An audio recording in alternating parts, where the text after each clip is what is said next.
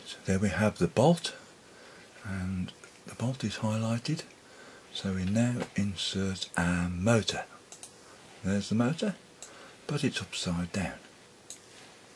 Now, if we click the motor, double click it, you will see we have no control apart from that over this motor. But if you double click the motor and then click that bolt, then the motor is now in our control. So if we do an invert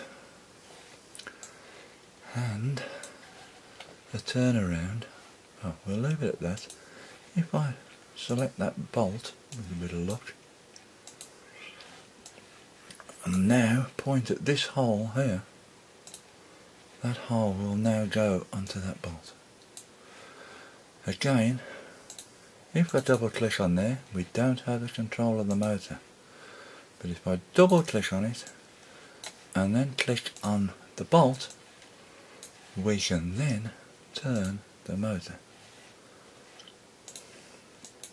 There you are. And that's how you position a 700